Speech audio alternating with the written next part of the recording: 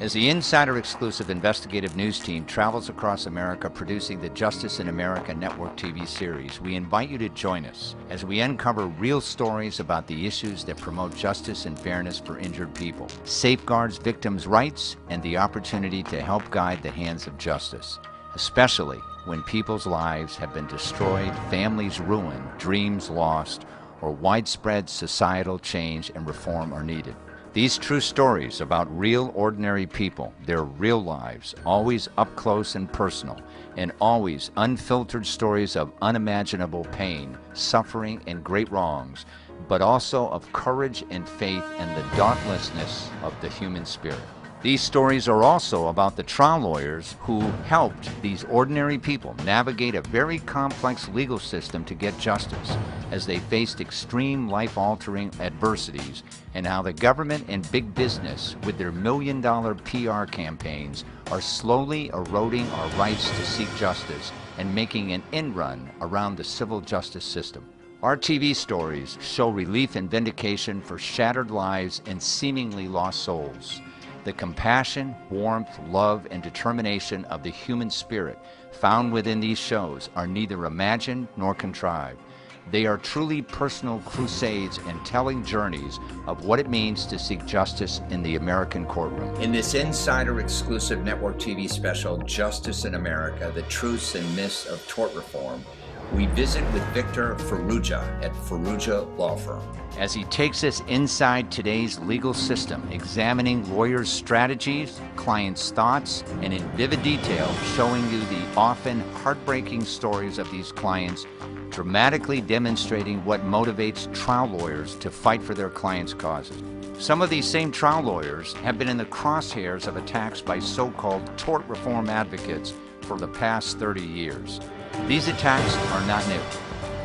Now, a lot of you have heard and read about tort reform, but really don't understand how or what it really means, or how it affects us negatively every time we walk into the courtroom. So in this special Network TV Insider exclusive documentary, Justice in America, The Truths and Myths of Tort Reform, we will show you how tort reform is making justice more and more difficult for the average American.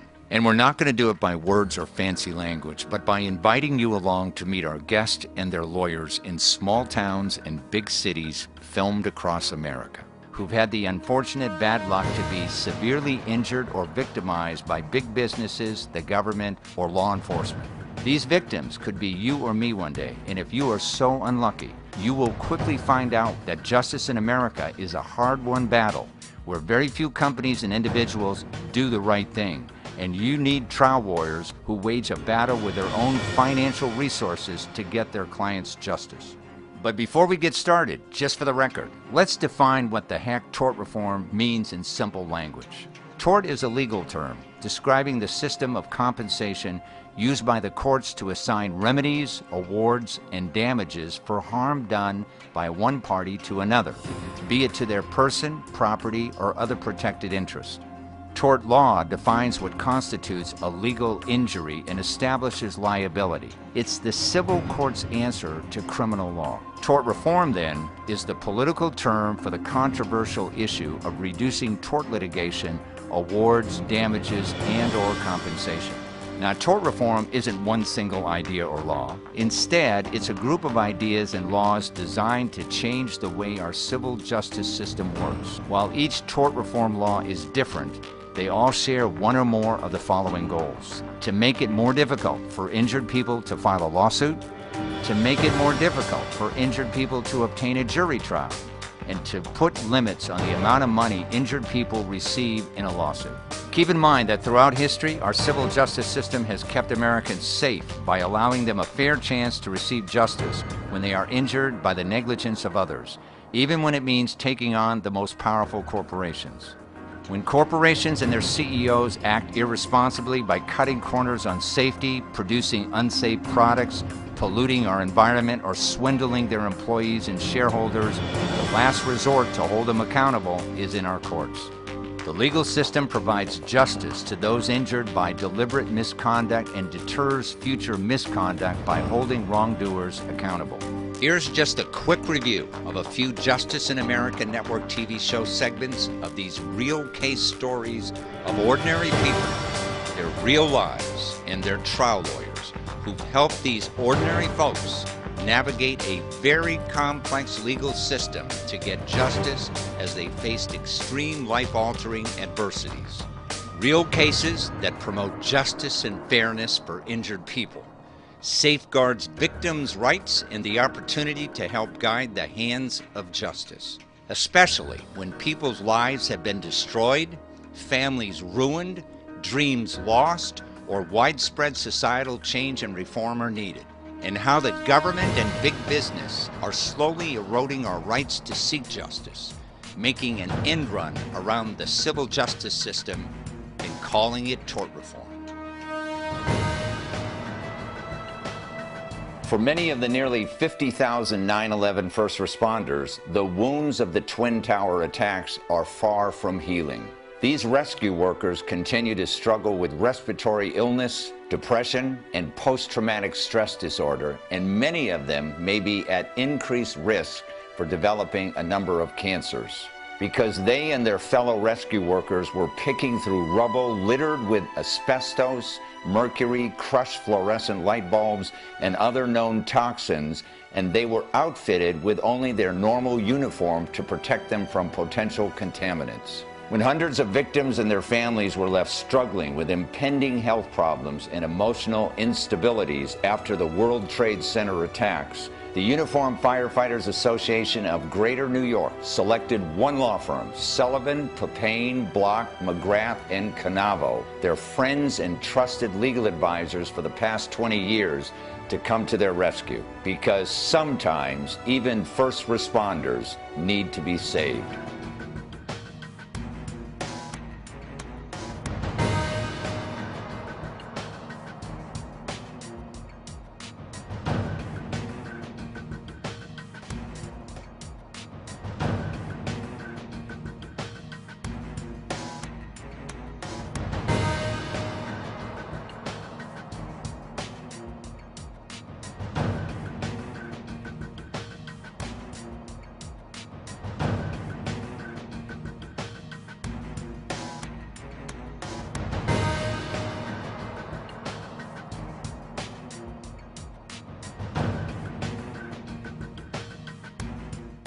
I was promised a better life. Far away from my home. I used to have a family. Now, I must pay for my family's debts. I sleep with many men every day. They make me. Kill. For a war. Work many long hours. Trapped. Beaten. Scared. Locked in the dark. With no way out. I want to go home. I want my Freedom. Freedom. Freedom.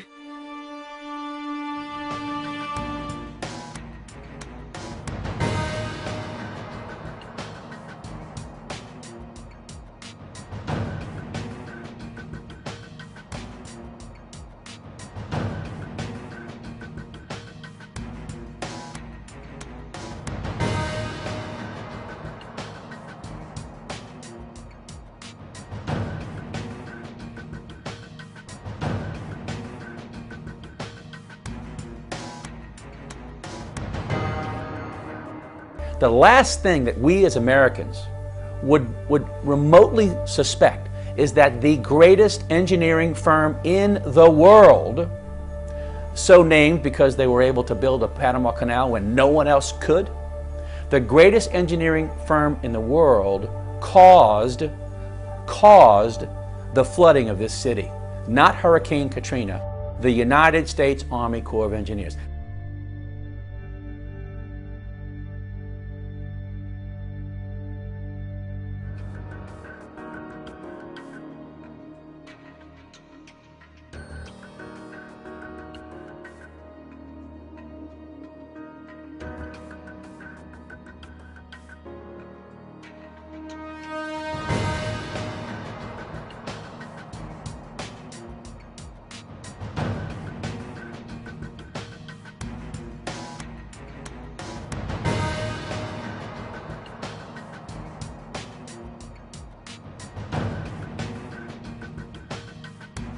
And because of one negligent moment, it has become a painful and needless tragedy.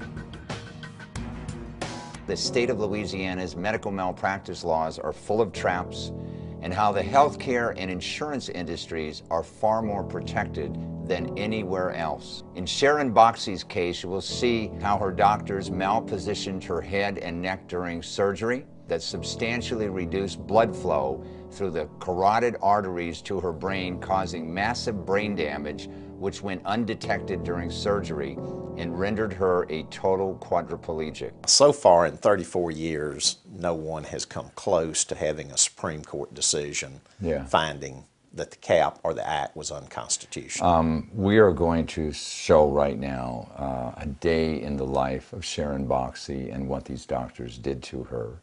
And you're quite familiar with this video that we have on the screen right now. Tell us a little bit about her daily activities.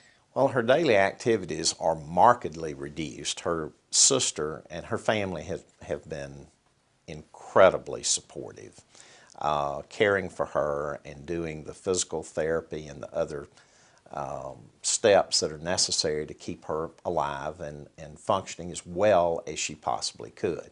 But basically in the course of a day, because of her limitations, she can do virtually nothing other than watch TV, talk with people who come over, maybe read a little bit. But even read, I mean, she can't turn a page. She has no movement in her hands or arms or legs. Don mentioned to me, Sharon, that one of the reasons that you have so much drive and fortitude is you want to show others that the laws in the state of Louisiana aren't the best laws in the world concerning medical malpractice cases, right? That's correct.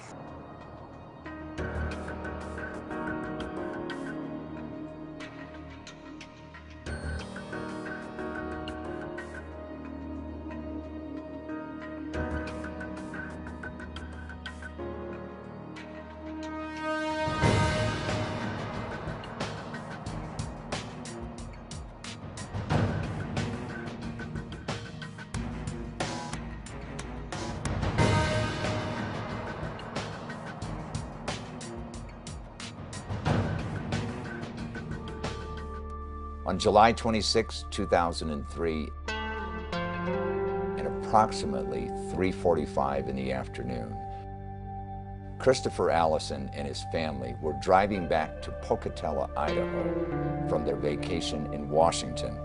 Suddenly and unexpectedly, their vehicle was struck by another driver from the rear, jackknifing their camper and overturning their Ford Expedition, crushing and killing Christopher and injuring the rest of the Allison family. Today, the Insider Exclusive will show you how the Allisons' lawyers, Robert Krause and Emily Rankin of the Spence Law Firm took on Ford Motor Company and successfully sued them for the defective product design of the door latch and component system and other defects, and got justice for the Allison family.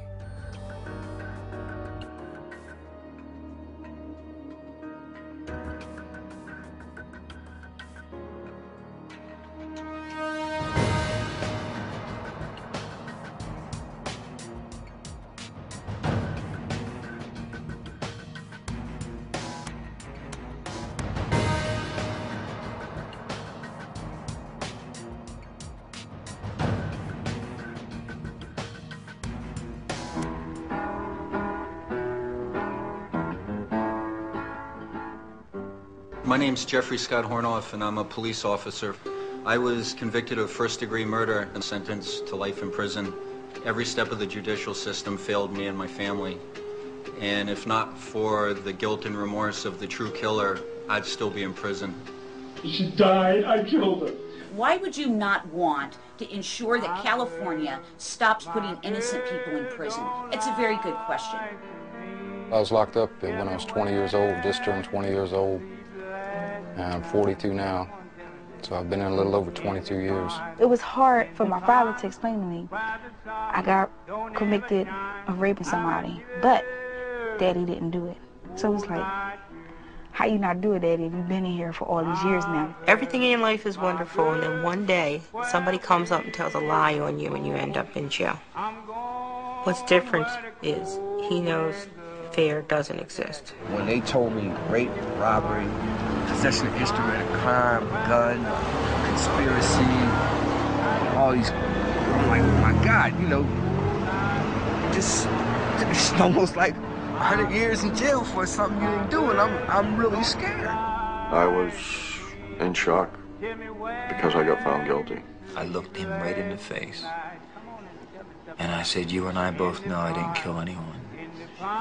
And he couldn't look me in the eye. He sentenced me to all that time, and I didn't know what to expect in prison.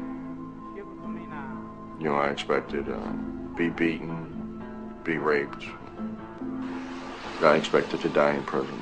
The government has failed the exonerated. It's finally over. It's been 19 years. What now? Go home.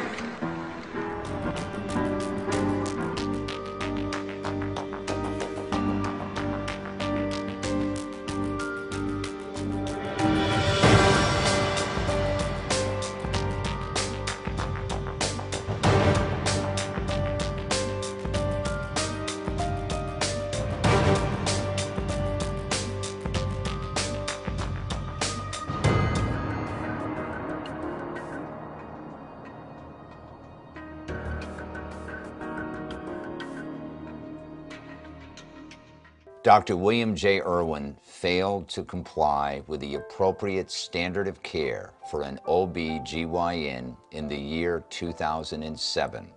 And as a result, Rebecca Gatti, a newborn baby, suffered severe brain damage which is lifelong and irreversible. Those brutally frank words were how the Louisiana Medical Review Board explained to Ryan and Susan Gatti, the parents of their new baby girl, Rebecca, why Rebecca had suffered irreversible brain damage due to the incompetence of Dr. Irwin, and now will require round-the-clock care for the rest of her life with no chance whatsoever for improvement. Today, the Insider Exclusive will take you behind the headlines of this real-life couple, Ryan and Susan Gatti, who entrusted their child's health and welfare to this grossly incompetent doctor.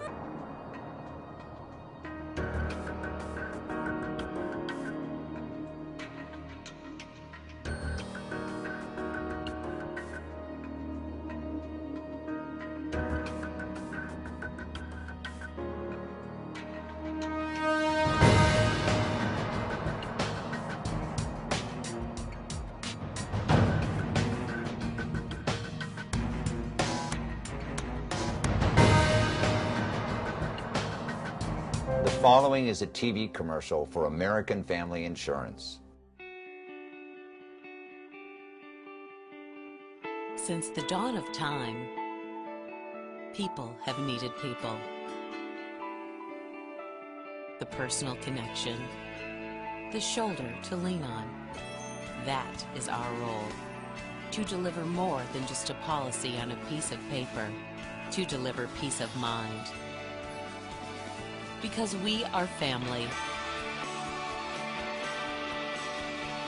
American family. And like family, we grow stronger each day with the constant promise to always be fair, helpful, and caring.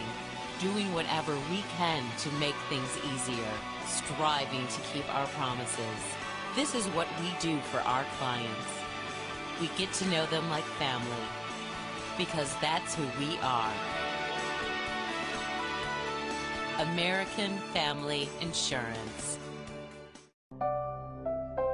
But today, the Insider Exclusive presents a true, really tragic story, one that American Family Insurance doesn't want you to know. One hot Missouri summer day, Galen Ritchie's sister, Brenda, called her insurance company, American Family, and her agent, Catherine Phillip Leitz, telling her that a 1,400-pound tree limb, nearly half the tree, had fallen on Brenda's house. She called 3 times that week, and on 3 separate occasions, American Family refused to pay to have this 1,400-pound limb removed.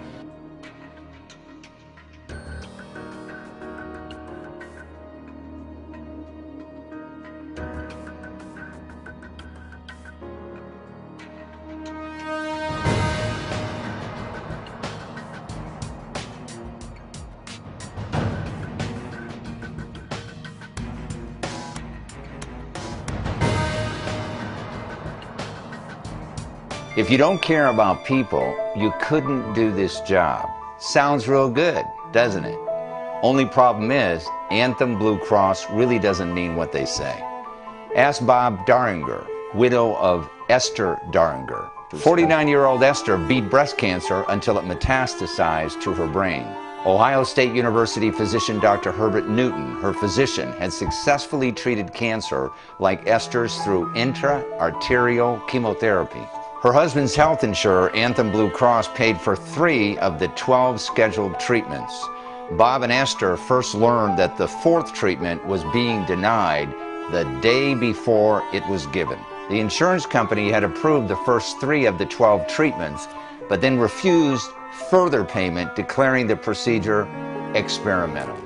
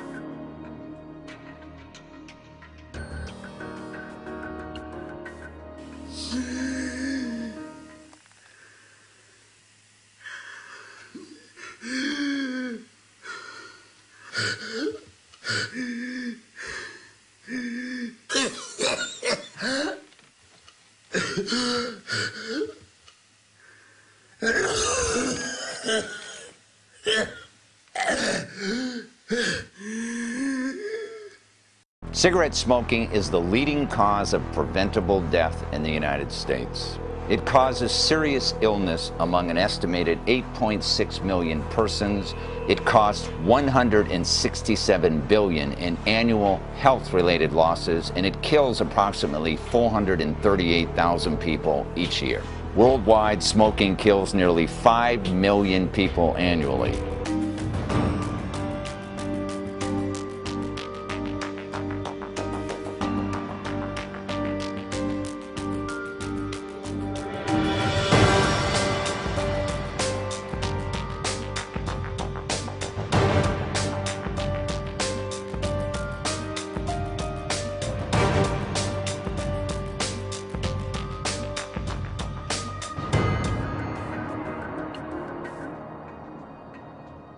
I'm honored to stand here today with dedicated colleagues from within the Department of Justice as well as beyond it to announce a historic settlement with Pfizer Incorporated in a combination civil and criminal settlement Pfizer has agreed to pay $2.3 billion, the largest healthcare fraud settlement in the history of the Department of Justice.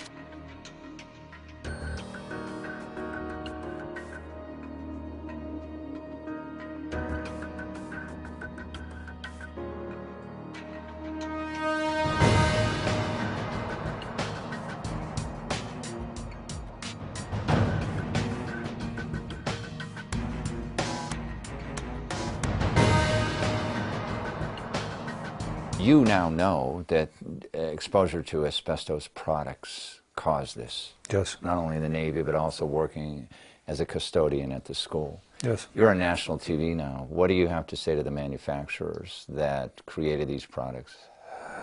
Well, they knew years ago, and they should have started much earlier in the process of eliminating the asbestos from all their products. They chose not to, you know that. They chose not to.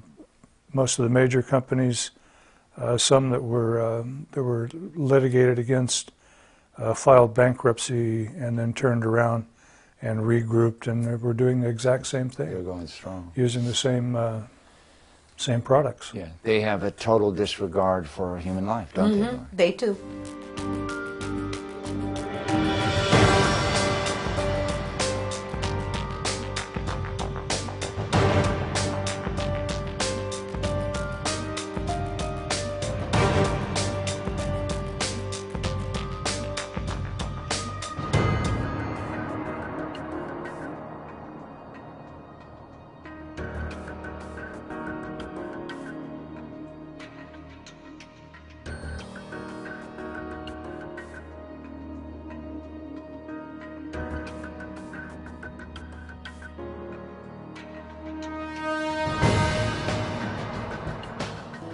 I like being a correctional officer, and I chose that field because I wanted to make a positive impact on inmates.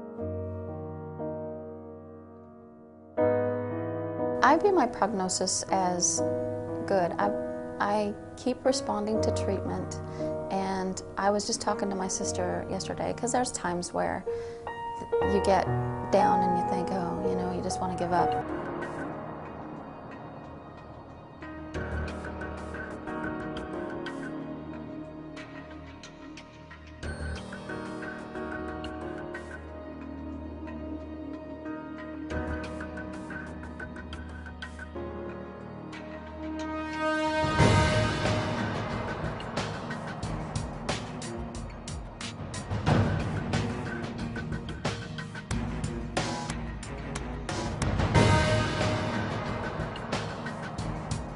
Cannot operate with one hand. Dr. Anthony Sterling is an orthopedic surgeon who can no longer take care of his patients.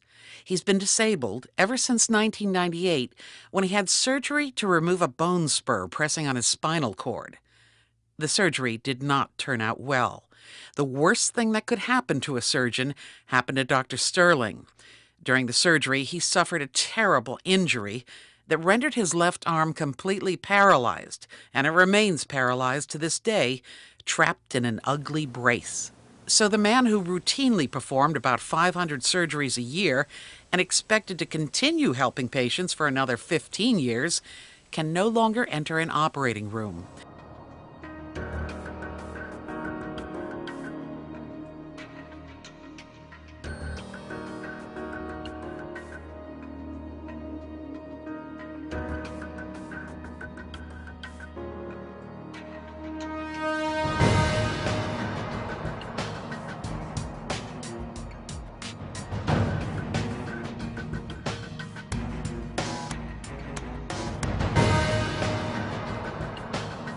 Across the U.S., people are rising up against fracking for natural gas. A deadly threat to our homes and our lives is looming on the horizon. It is a new technique of gas oil extraction. It is known by various names. For example,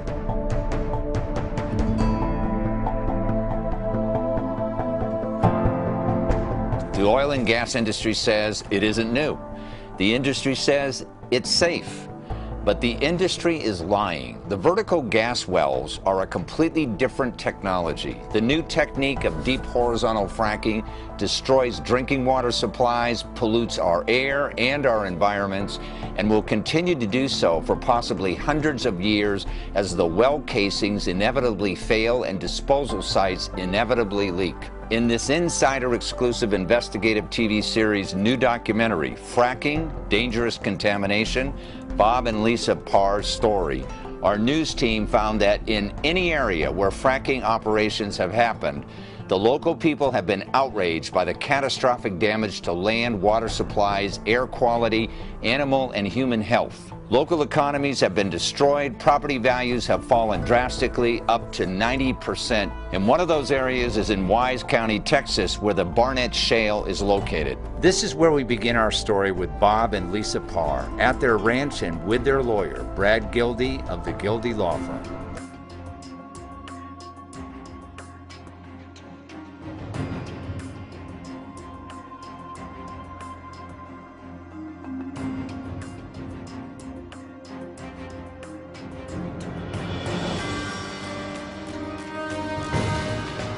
It into the stands, leaving only enough time, 3 seconds, for Clay Rush to possibly kick the game winner. Rush has made field goals of 20 and 26 yards, missed from 41. This one will be from 20 yards to win the Arena Bowl.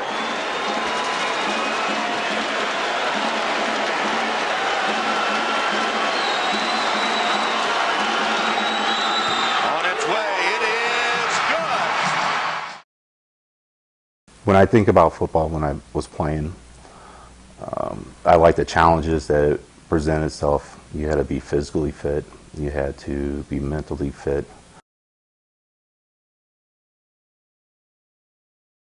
What's unique about arena football, I miss the fans. It's a close-knit group. We consider us as a family.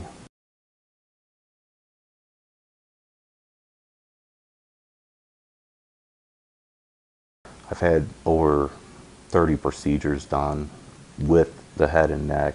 I've been on 90 different medications. I don't know what it's like not to have a headache.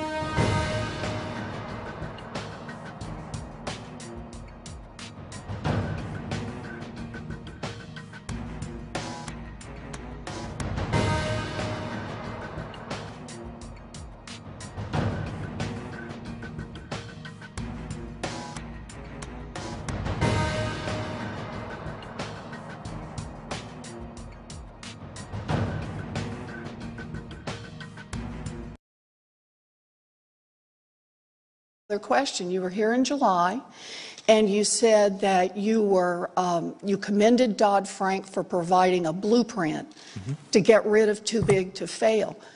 We've now understood this problem for nearly 5 years. So when are we going to get rid of too big to fail? Well, some of the, as we've been discussing, some of these rules take time to develop.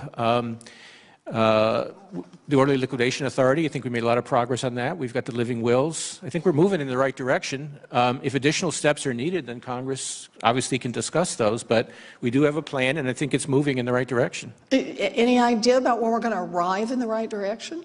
It's going to take, it's not a 0-1 kind of thing. It's over time.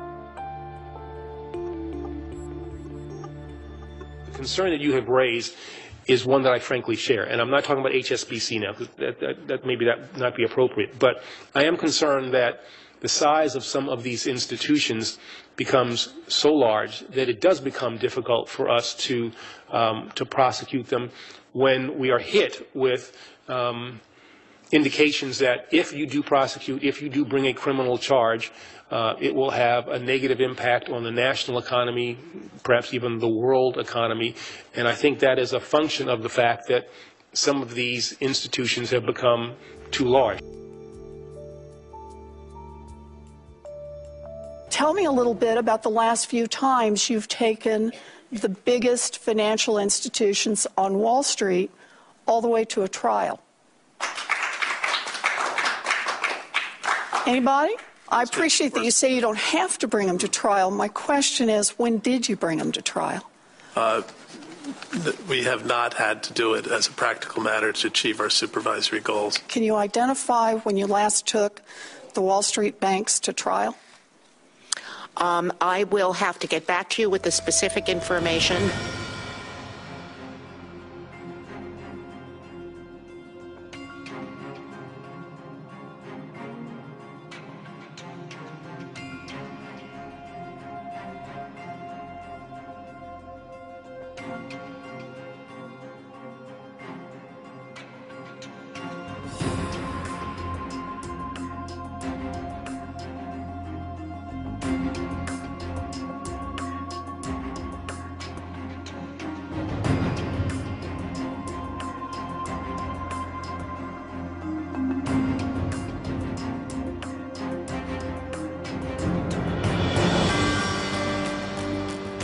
These are just a few of the real Americans who have dealt with our legal system that is gradually eroding in favor of big business and the government because of tort reform legislation.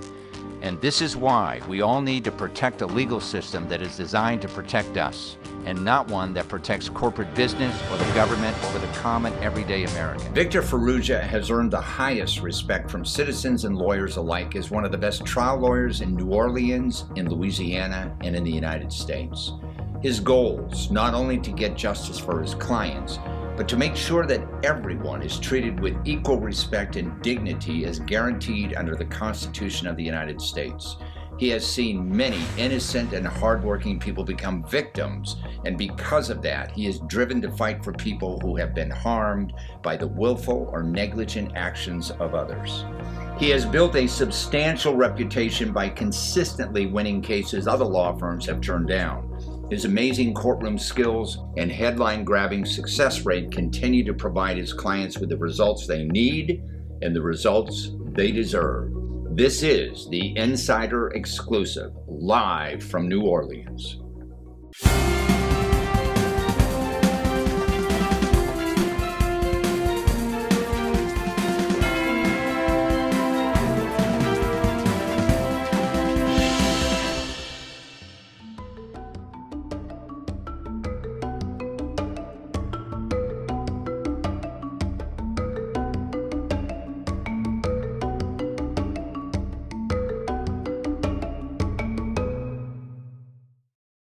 It is my great pleasure to introduce once again Victor Farrugia to the show. Welcome to the show, Victor. Well, thank you, Steve. It's a pleasure being here.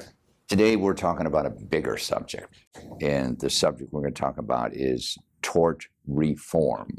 A lot of people call it tort deform, okay? What is the meaning of, first of all, define tort, and what is the propaganda that the U.S. Chamber of Commerce is putting out there, the big defense firms, the businesses are putting out there about why we need tort reform? Well, torts are negligence that someone injures you. And it would be car accidents, it could be malpractice, that would be a tort. Yeah, so, it could be work injured at the job, injured that at kind the of job, stuff. yes. A product defect, anything. Right. Okay. And the tort reform is a movement of the last several decades of insurance companies and doctors and their businesses complaining about large jury verdicts. Yeah. And they're claiming that that we need to restrict trial lawyers, cap the trial lawyers' verdicts, the jury verdicts, and that it's greedy trial lawyers that are running up costs. So they can get rich, right? Correct. That's so the theory behind tort reform. Yeah, let's talk about verdicts, okay? And let's talk about big verdicts. Let's talk about a $50 million verdict or a $100 million verdict. Oftentimes, there are two elements of that verdict: compensatory damages, correct? Correct. And punitive damages, right? Correct. Okay, so let's talk. What is the definition of compensatory damages and punitive damages? Okay, well, compensatory damages would be what you need to pay the victim to compensate them for their loss, for their economic or pain and suffering losses. Okay. And the punitive damages, on the other hand, is something that is related to the net worth of the person who committed this The tort. defendant. Could be a company. Could be a company. And it's something to actually punish them. I guess that's where you get punitive from, to so that they won't do this again, because they have reached a higher standard to get into the punitive damages, that they knew what they were doing it, and they did it anyway, even knowing the law, and so they need to be punished, or else they'll continue to do it. And let me give you a couple of examples. Okay. Everybody knows the famous McDonald hamburgers case. Okay, McDonald hamburger was serving coffee that was too hot, and the cup that it was being served in was too thin. They had prior, I forgot the name of the plaintiff in this case, that everybody complains it was too high of a verdict, but they had something like 700 or 800 complaints prior to that time. Lower the temperature of the coffee. They didn't do anything about it. Let's talk about another example. You will often see automobile manufacturers, and thank God there's a Ralph Nader out there. The reason that cars are safer today is because of lawyers like yourself who have sued the car manufacturers, because if you left it to them to say, hey, make your cars safer, don't put the gas tanks like the Corvair in the back of the car so when someone smashes in it, it blows up like a bomb, right? Or you should put safety belts on a car so that person will be safer, right? Without trial lawyers suing the automobile manufacturers to force them to produce a more friendly, safer consumer product, these manufacturers wouldn't have done it. That's correct. So when you have punitive damages, the message is for society, right? We're punishing this company for doing all these bad things before, which you didn't give a damn about, okay? And we're going to send a message, because money talks, doesn't it? That's correct. Money talks. So that's correct. The tort reform movement was and is a movement by businesses heavily promoted by the U.S. Chamber of Commerce to say there are these greedy trial lawyers out there who are trying to get rich. And hey, if you bring in a big verdict that's paid, you get a lot of money. But the bottom line is that punitive damages award is to make that company change. Has that worked? Yes, it has. We have safer products. Let me give you an example. I did a special on riding lawnmowers. You know what they are? It's like a little tractor. You get on it, right? There was a defective element in a riding lawnmower, which was that when you put it in reverse, the rotors would continue to move at 200 miles an hour, okay? And oftentimes when you're backing up, you can't see behind you. And oftentimes the people who are riding the lawnmowers are the dad, the mom, the brother, the adult, and they have younger siblings, they have children that they have told these 2, 3, 4-year-olds, stay away from this area. But kids don't listen, right? So they get maimed, they get injured, they get killed, they get their legs cut off, and that sort of thing. Actually, there's 5,000 incidents like this a year. So the manufacturers were sued, all of them, and there's probably 20 of them, were sued to say, you can change the product by shutting off the rotor when you back it up. Real simple. It's called no-mow in reverse, okay? Very simple to do this. Did they do it right away? No. Took 25 years to do this, okay? And the last manufacturer who made this change was a manufacturer everybody knows well, Sears and Roebuck. Wow. All American. I'm glad to read recently they're going out of business. Thank God. Okay, if you treat people like crap, that's what happens, But when you have these lawsuits, that require the companies to make changes to make it safer for the consumer, right? Oftentimes, they don't recall the defective product.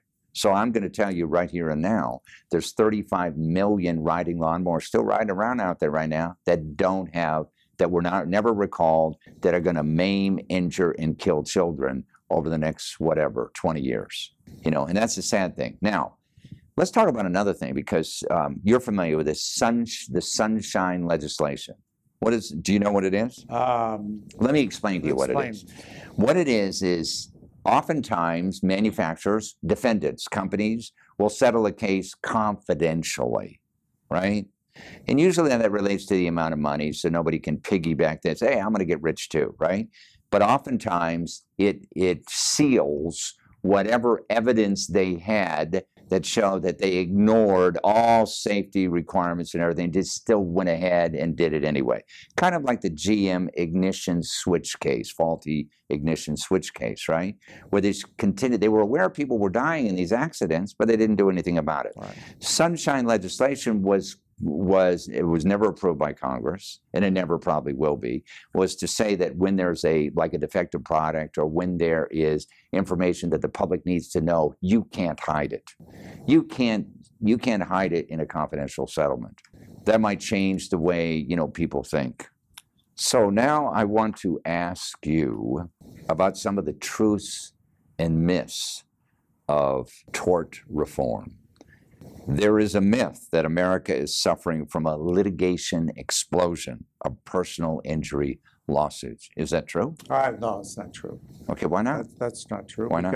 Because the attorneys that evaluate these personal injury lawsuits, they can't bring frivolous lawsuits. There are controls on that. There are motions for summary judgment where the judge will deny the ability to get to a jury if there is not sufficient evidence, or if it is a frivolous lawsuit. So there are safeguards that those cases don't even get to the jury. And then the ones that do get to the jury, it's the jurors who decide that's the amount of money that needs to be paid to compensate the victim, and to have punitive damages if punitive damages are allowed. Louisiana doesn't really have punitive damages unless it's specifically specified in the law that punitive damages apply.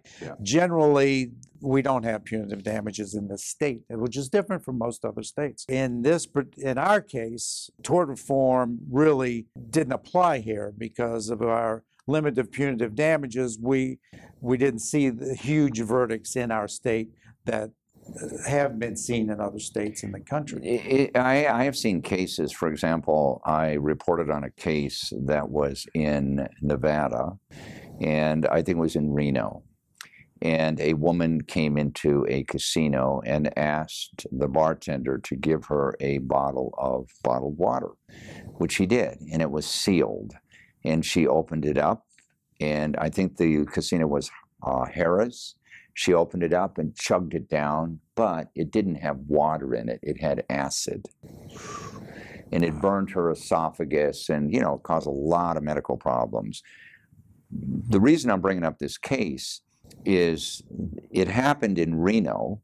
The case should have been tried in Reno, and the casinos tell their casino employees, listen, you guys, they tell them this, you're going to sit in a jury.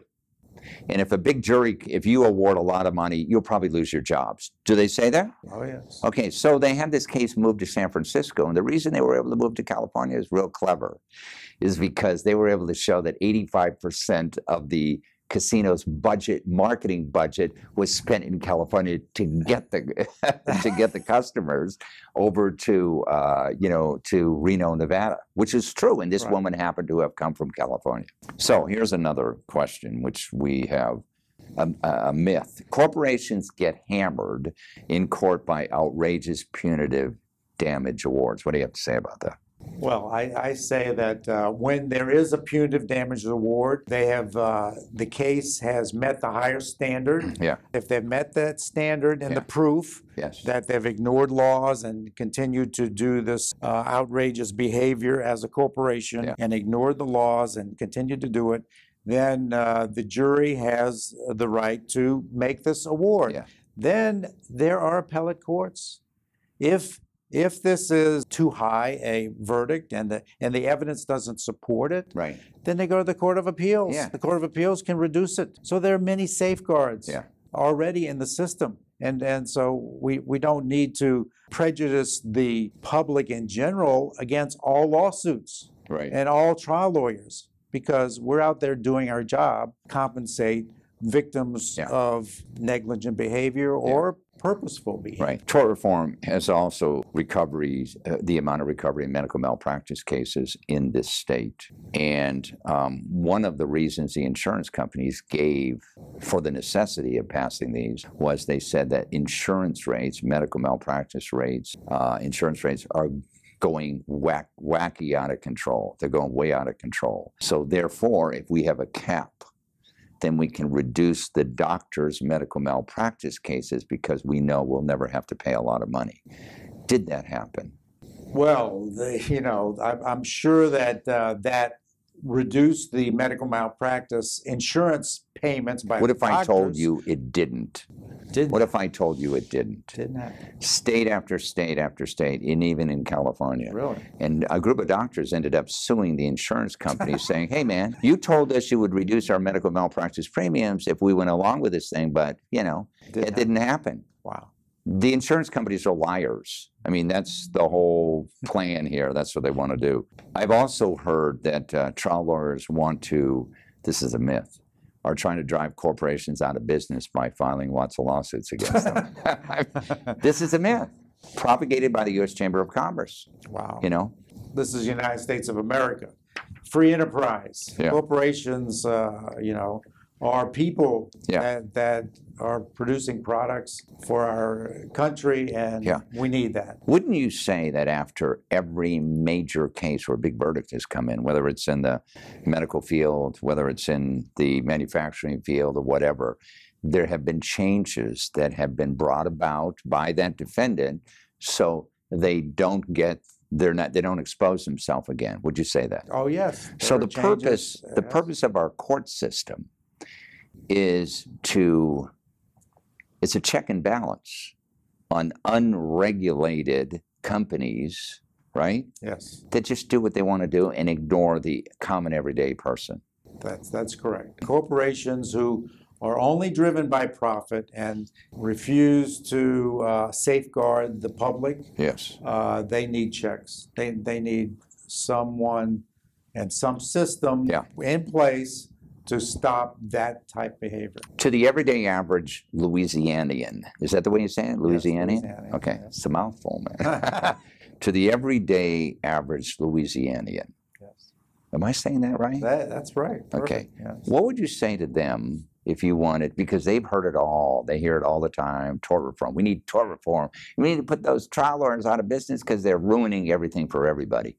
What do you have to say to them? What I have to say to them is, if you're sitting on a jury, if you get selected for a jury, go in with an open mind. Don't go in there saying, oh, well, I know this trial lawyer is just trying to get a lot of money, and have a prejudice against the trial lawyer. Because the trial lawyer is doing his job, and he's trying to help the public, trying to protect his client and get his client enough money to compensate that client for their losses. Yes. So don't hold this prejudice of tort reform that has been brought about by all the big insurance companies, the big corporations. Don't let that affect your ability to be open-minded and to be fair when you're sitting on a jury. Right. I want to say one other thing which I think should be mentioned in every single show, and that is you are a plaintiff's trial lawyer. Correct? Yes. And so when you take on one of these cases, you take it on contingency. And for everybody who doesn't know what contingency means, is this. You take on a big company, that person is not paying you any money. Your client is not paying you any money unless you win. And there are cases where millions of dollars have been spent, right, to try and get a case before a jury to win a case. And if you lose, you're out of business, aren't you? That's correct. So you're taking a big gamble with your life, your income, your family, your, reality by taking on cases and trying to win them on behalf of clients who really need justice, right? That's correct. So my hat's off to you. It's a big risk. That's why we do these shows. Right. Good. And I want to thank you very much for spending time with us again. We'll be back. Okay. Okay? It's great. I want to find out about your daughter's medical malpractice case. Okay. Okay. All right. Thank you. Okay, great. Thanks for joining us. You can get more information about our guest and the issues at insiderexclusive.com.